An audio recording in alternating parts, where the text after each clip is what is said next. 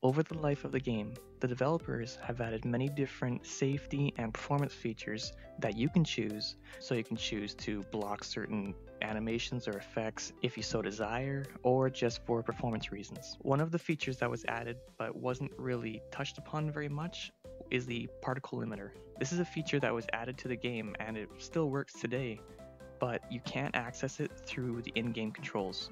In order to use it, you have to actually go to the VRChat website and download a file and then put that in your game files. What this does is it limits the amount of particles that a given avatar can emit, and it helps a lot with performance.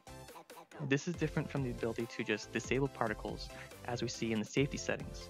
This still allows you to see particles, and you can even customize it to show a certain amount that you choose, but it will keep a cap on it. So for instance, you wouldn't have to worry about getting crashed by an overload of particle effects if you have this enabled. I'm not saying this will prevent crashing completely, but it does help a lot. This was something that was announced officially for us to try and use, but it just sort of became forgotten once the safety settings came in.